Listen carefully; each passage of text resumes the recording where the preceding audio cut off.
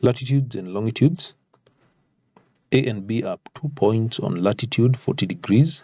The 2 points lie on the longitude 80 degrees west and 100 degrees east respectively.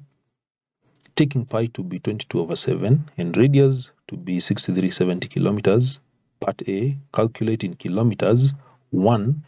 The distance from A to B along the parallel of latitude, that is 3 marks. Then part 2, the distance from A to B along the great circle, 4 marks. And then part B, 2 planes P and Q left A for B at 400 knots and 600 knots respectively. If P flew along the great circle and Q along the parallel of latitude, which one arrived earlier and by how long? Give your answer to the nearest minute. 3 marks. So those are the questions. Let's go to the first part. Now for the first part, we shall begin by sketching the positions, just to see the position of those places, these 2 points A and B. So that is what I'll begin with.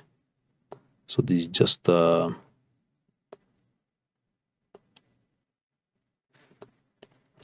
rough location of the points. So we have the longitudes. So I'm just sketching these. So this one to be 100 degrees to the east, and then we have these will be 80 degrees west. The points lie on latitude 40 degrees. It is not specified whether it is south or north, so just use any. May just use north. So assuming they are to the north, so the 2 places, A will be there and B will be there. How do we get this distance along the parallel of latitude in kilometers? This is the formula. So distance AB will be given by theta over 360 multiplied by 2 pi r cosine of alpha, where in this case theta is the longitude difference, and then alpha is the latitude angle. So we just need to substitute all these, then you're given the radius and get the distance. So therefore this distance is equals to, so the distance therefore is equals to the longitude difference, is how we get it.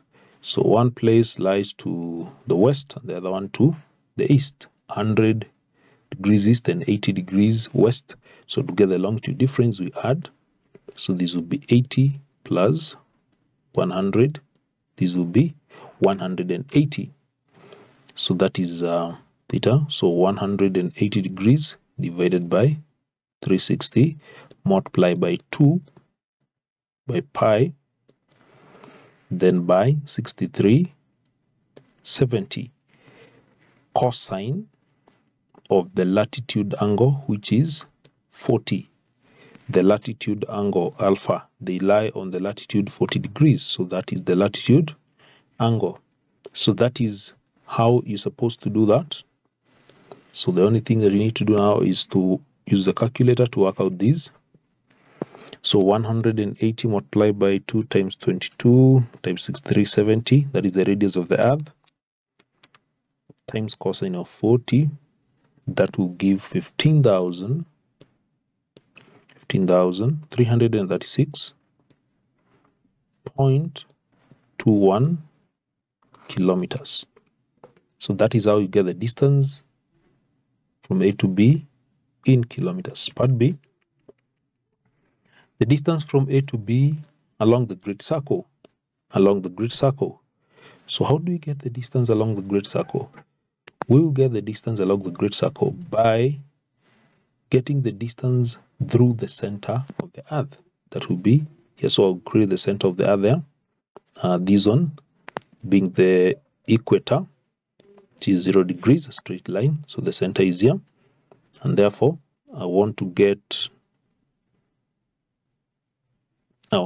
this distance AB, but now it is with reference from the center of the earth. That is what is going to give us the distance along the great circle. So if I extract what we have there, here, this is what you will have. So you have to look like this. So this is A and this is B.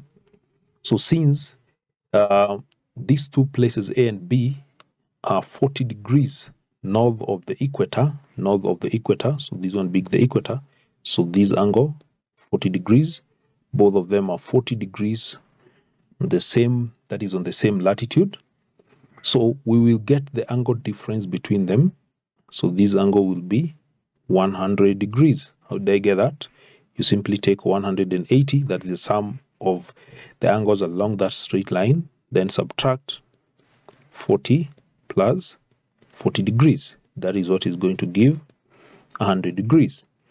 So once you've done that, now you've got the angle at the center of the earth. Now you have this length AB. This will be the length of that arc. And how do we get the length of an arc? By using this formula. Now that is the distance. So the distance will be given by theta divided by 360 multiplied by 2 pi r. That is how you get this distance AB. It is the arc, that length. And since it is distance along the great circle, that is why we have calculated the angle between the 2 points with the reference from this center of the earth. So therefore theta, the angle difference, is 100 degrees divided by 360 times 2 times 22/7, that is pi, times the radius of the earth, which is given as 6370.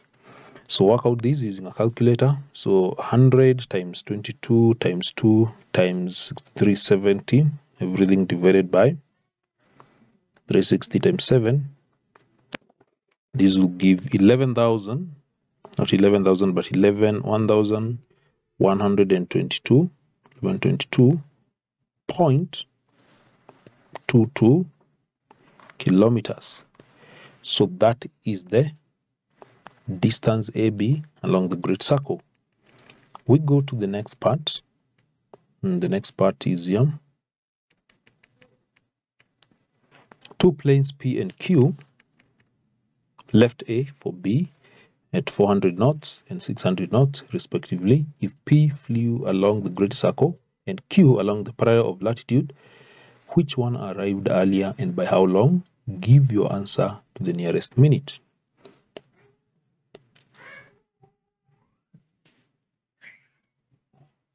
So we have two planes here, and plane P, so plane P, it left A and it was moving at a speed of 400 knots, and this one flew along the great circle.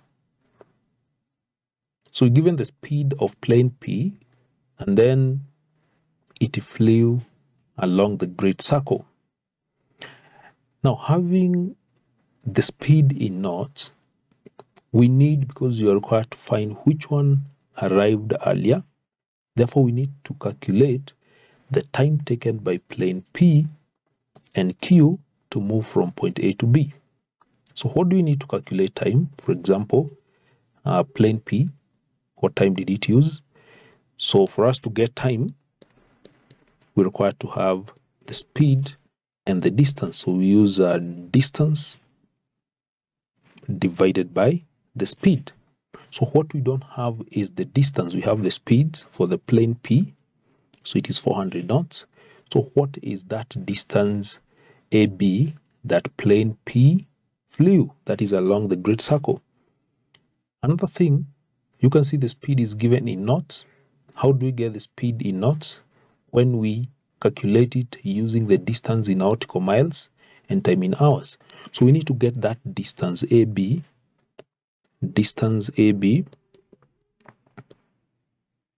in nautical miles, and this is distance along the great circle. So how do we get the distance AB in nautical miles along the great circle? This one is given by this formula, 60 multiplied by theta.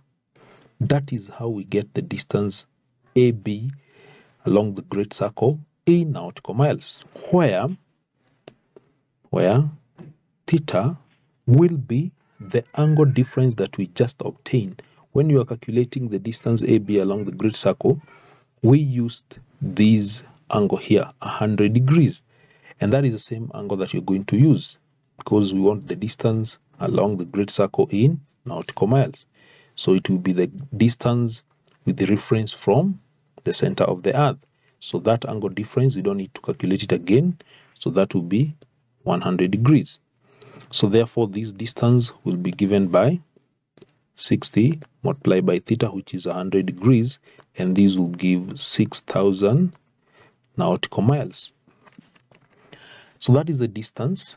After getting the distance, now we can get time taken. Time taken by this plane P will be distance, which is 6,000 nautical miles, divided by the speed, which is 400 knots.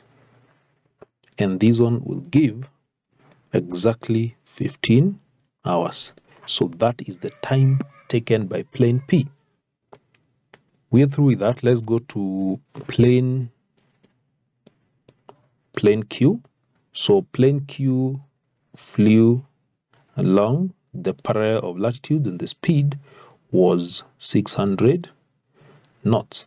And this one flew along the parallel of latitude. So again, we need to get the distance AB in nautical miles, because you can see the speed is given in knots, along the parallel of latitude. So how do we get this distance along the parallel of latitude in nautical mile? So this is the formula. So distance AB will be given by 60 multiplied by theta multiplied by cosine of the latitude angle. This time around, because this one is distance along the parallel of latitude, the longitude difference, we get it by because A is that is 80 degrees west and B is 100 degrees east. So we get the longitude difference by simply taking 80 plus 100 degrees. So that one will give 180. Then the latitude angle will be 40 degrees. So we simply substitute these. This is what you're going to get. So 60 multiplied by 180 multiplied by cosine of 40 degrees. So use a calculator to work out these.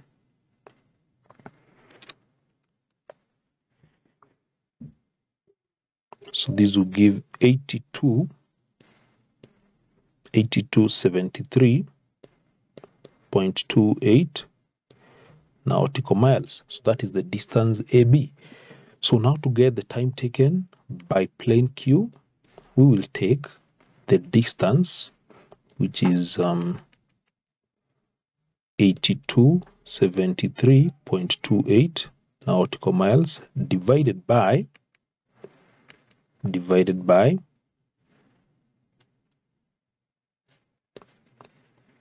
the speed.